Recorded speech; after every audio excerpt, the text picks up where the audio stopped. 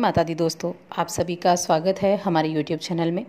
दोस्तों, आज की इस वीडियो में हम बात करने वाले हैं 6 जुलाई 2020 के तुला राशिफल के बारे में। तुला राशि के लोगों के लिए 6 जुलाई का दिन कैसा रहेगा और ये दिन आपके लिए किस तरह से बहुत ही शुभ और भाग्यशाली रहेगा, क्या योग इस दिन बनेंगे और वो आपके इस दिन को किस तरह से प्रभावित करेंगे। क्योंकि 6 जुलाई से भगवान शिव के प्रिय माह श्रावण मास की शुरुआत हो रही है, तो ये दिन आपके लिए क्या लाभ देकर जाएगा, किन चीज़ों से आपको लाभ मिलेगा, किन चीज़ों में सावधानी रखनी है, आपको उपाय क्या करने हैं, आप किस तरह से भगवान शिव की पूजा अर्चना कर सकते हैं, सब कुछ हम विस्तार से जानेंगे। तो आगे बढ़ने से पहले आपसे निवेदन है, चैनल को ज़रूर सब्सक्राइब कर लें। पास में जो घंटी का बटन है उसको दबा दें ताकि हमारी आने वाली सभी वीडियोज़ की नोटिफिकेशन आप तक पहुँच सके। सबसे पहले हम जान लेते हैं इस दिन के ग्रह नक्षत्रों के बारे में। तो देखिए, ये जो दिन है, इस दिन सर्वार्थ सिद्धि योग बन रहा है, जो कि पूरा दिन बनेगा, अगले दिन सुबह तक बनने वाला है। सर्वार्थ सिद्धि योग बहुत ही शुभ योग माना जाता है और ये तो श्रावण मास की शुरुआत का पहला दिन है, जो कि सोमवार का दिन है। और इस बार श्रावण मास की शुरुआत सोमवार के दिन से ही हो रही है और अंत भी सोमवार के दिन होगा। सर्वार्थ सिद्धि योग की वजह से ये दिन और अधिक महत्वपूर्ण हो गया है और इस दिन का जो अभिजीत मुहूर्त है वो होगा सुबह 11:35 से दोपहर 12:30 तक। इस दिन चंद्रमा मकर राशि में होंगे और सूर्य मिथुन राशि में चल रहे हैं। तो ये जो 6 जुलाई का दिन है, ये इतने शुभ संयोग में शुरू हो रहा है। और देखिए, इस बार जो ये श्रावण मास के दिन होंगे, ये 29 दिन श्रावण मास के होंगे, 5 सोमवार होंगे, जो कि भगवान शिव की भक्ति के लिए बहुत ही शुभ माने जाते हैं। इस मास को, इस महीने को भगवान शिव का प्रिय महीना माना जाता है और साथ ही इच्छित मनोकामनाओं को पूरा करने का महीना भी माना जाता है। हिंदू धर्म में सबसे पवित्र महीना चतुर्मास का प्रथम माह श्रावण मास माना जाता है।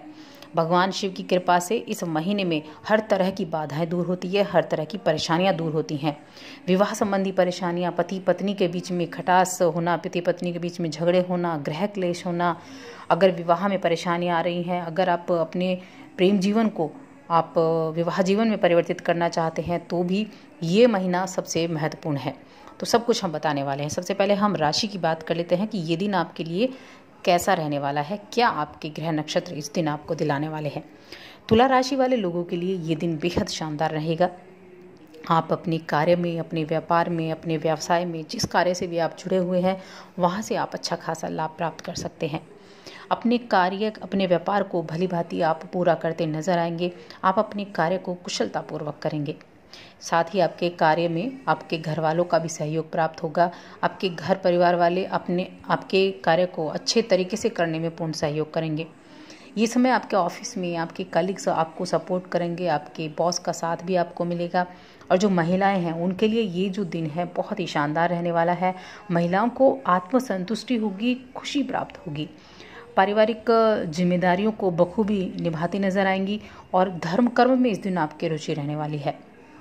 घर परिवार के लोग आपको काफ़ी स्नेह करेंगे, आपको काफ़ी सपोर्ट करेंगे और किसी कार्य को, कोई आपका काम अगर अटका हुआ था तो वो कार्य आपका इस समय पूरा होने वाला है। ये ऐसा दिन होगा जब आप खुद को काफ़ी हल्का महसूस करेंगे। अगर आप नौकरी करते हैं तो आपको नौकरी में, अपने क्षेत्र में सफलता प्राप्त करने से कोई नहीं रोक पाएगा। और यहाँ देखिए, आपकी किसी योजना को पूरा करने में आपकी अहम भूमिका होगी, जिसका लाभ भी आपको देखने को मिलेगा। इस समय आपके हौसले बहुत मजबूत होंगे, शक्तिशाली होंगे और अपने उसी एक प्रभावशाली व्यक्तित्व से लोगों को आप प्रभावित कर पाएंगे। इस समय जो सामने वाला व्यक्ति है, जब आप उससे बात करेंगे तो वो आप पर आकर्षित हो सकता है, आप पर मोहित हो सकता है, ऐसी आपकी पर्सनैलिटी होगी। और इस समय आपके जो विचार हैं वो लोगों को बेहद पसंद आएंगे। अपने कामों को भली भांति पूरा करने में आप सफल होंगे और इस समय प्रेम जीवन के लिए भी बहुत ही अच्छा समय रहेगा। अपने साथी के साथ अच्छा समय आप व्यतीत करते दिखाई देंगे, प्रसन्नतापूर्वक पूरे दिन को व्यतीत करेंगे। इस समय आप अपने प्रेमी के साथ कुछ पुरानी बातों को भी याद ताज़ा कर सकते हैं। तो समय काफ़ी अनुकूल है, बहुत अच्छा समय है और साथ ही धन प्राप्ति के अच्छे संकेत बन रहे हैं। धन मिलने में कोई बाधा नहीं आएगी। स्वास्थ्य का थोड़ा सा ध्यान रखें। मौसमी बीमारियां जैसे सर्दी जुकाम इस तरह की चीज़ों को आपको अवॉइड ना करें। ऐसी अगर कोई परेशानी होती है तो उसका ट्रीटमेंट आपको प्रॉपर लेना होगा, अपनी इम्यूनिटी को मजबूत बनाना होगा। ये दिन आपके लिए भोलेनाथ की कृपा से बहुत ही शानदार रहने वाला है। दोस्तों 6 जुलाई श्रावण मास का पहला सोमवार है और कहा जाता है कि जो सावन का महीना है उसमें देवी पार्वती ने भगवान शिव को पति रूप में पाने के लिए पूरे इस महीने में कठोर तपस्या की थी, तब जाकर महादेव को प्रसन्न किया था। इसीलिए ये महीना तपस्या करने का है, भगवान शिव को प्रसन्न करने का है, तो कोई मौका ना चुकें भगवान शिव को प्रसन्न करने का। और इस मास में प्रत्येक दिन भगवान शिव और माँ पार्वती की पूजा अर्चना की जाती है, लेकिन साथ ही इस महीने में भगवान शिव के साथ विष्णु की कृपा के पात्र भी आप बन सकते हैं, क्योंकि ये चतुर्मास का प्रथम महीना है। चतुर्मास जो होता है भगवान विष्णु का समर्पित होता है। श्रावण मास में भगवान शिव को प्रसन्न करने का बहुत महत्व होता है और इसके लिए जो सोमवार है वो बहुत ही शुभ होता है। सोमवार चंद्रमा जिसके प्रतिनिधि हैं और चंद्रमा मन का कारक है और चंद्रमा भगवान शिव के मस्तक पर विराजमान है, तो यहाँ शिव अपने भक्त के मन को नियंत्रित रखते हैं। अगर आप प्रेम संबंध में हैं और अपने प्रेम संबंध को विवाह में परिवर्तित करना चाहते हैं तो हम आपको उपाय बताएंगे आपको क्या करने हैं, जो कि 6 जुलाई से ही करने हैं। अगर आप अपने घर में धन धान्य से परिपूर्ण रहना चाहते हैं, अपनी कोई खास इच्छा पूरी करना चाहते हैं, तो वो भी आप इस महीने में कर सकते हैं। अगर आपके दाम्पत्य जीवन में कुछ परेशानियां चल रही हैं, घर में बेकार की कलह रहती है, कलेश होता है, उनको भी आप इस महीने में दूर कर सकते हैं। तो ये महीना ऐसा है कि आपको हर तरह का सुखी जीवन का हर तरह का वरदान देता है।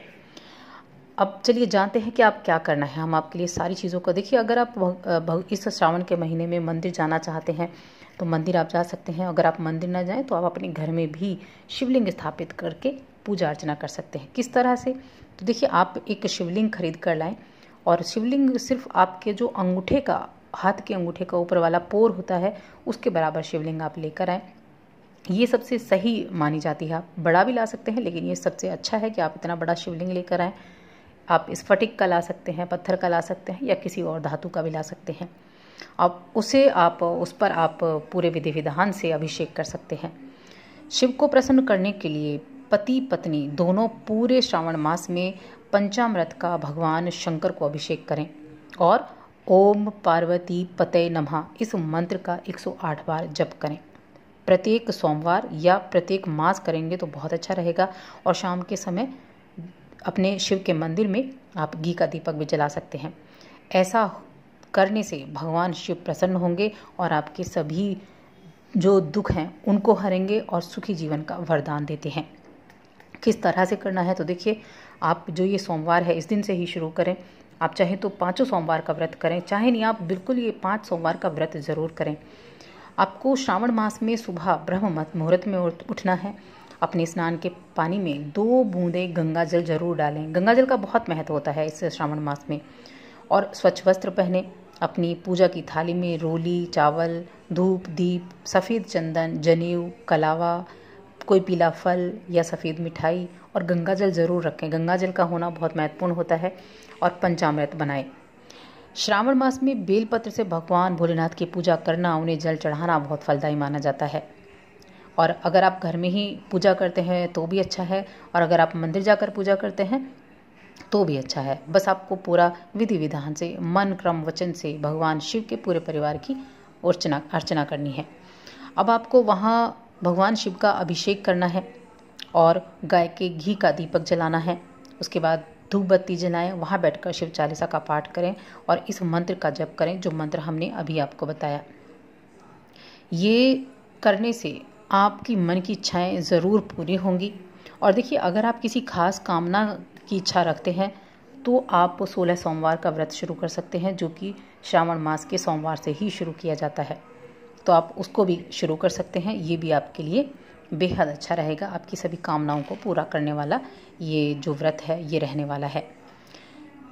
अगर आप कुंवारी कन्या हैं, आप मनचाहा वर प्राप्त करना चाहते हैं या अपने प्रेम जीवन को पारिवारिक विवाह संबंध में परिवर्तित करना चाहते हैं, तो आपको शिव पुराण में कहा गया है कि जो भी सावन के महीने में सोमवार का व्रत करते हैं, भोलेनाथ उनकी सभी इच्छाएं पूरी करते हैं और जो भी सच्चे मन से इस महीने शिव की सेवा करता है उसकी सभी इच्छाएं पूरी होती हैं। तो भगवान शिव के साथ माँ पार्वती की पूजा अर्चना ज़रूर करें, इससे आपकी सभी इच्छाएं ज़रूर पूरी होंगी। तो दोस्तों, इस महीने आप भगवान शिव का ये पूजा अर्चना करके इस महीने का आप फ़ायदा ज़रूर उठाएं। और अगर आप कोई नए काम की शुरुआत करना चाहते हैं तो इस दिन से बेहतर दिन आपके लिए हो ही नहीं सकता। तो और अधिक ऐसी वीडियो के लिए चैनल को सब्सक्राइब कर लें और हमारी इस वीडियो को ज़्यादा से ज़्यादा लाइक करें, शेयर करें।